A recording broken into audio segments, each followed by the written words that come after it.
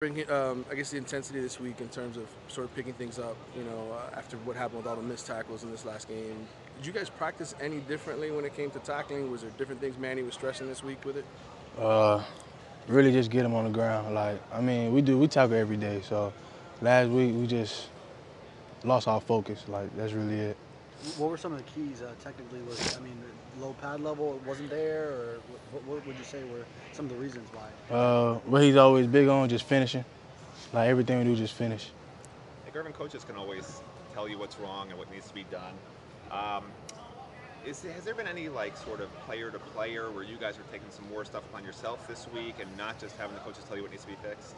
I mean, we do what they tell us to do. I mean, like, overall, like, we also have each other back. Like, say, like, we slacking in the warm-up or the drill. We gonna get on each other. Like, that's what we do. Gurvan, why do you think this week is going to be different? I mean, we thought last week was going to be different. What do you think traveling to Pittsburgh, first road game in a while?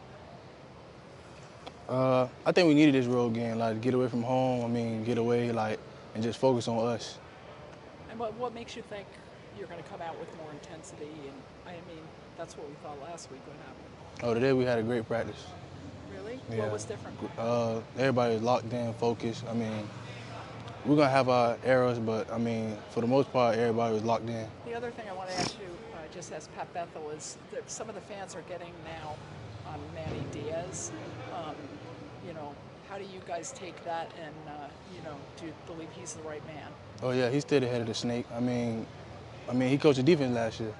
I mean, we all believe in him. We all trust him. So, I mean, that's it. What do you think about the fans' reaction? How do you deal with that? I don't think we worry about the fans. I mean, we just focus on him and what he do and how he continue to lead us. How about this opponent, Pittsburgh? They've obviously got some good receivers and a quarterback that throws the ball a ton. What do you think of that offense and the challenges you guys have this week? We just focus on us right now. I mean, when the game comes, we're gonna see.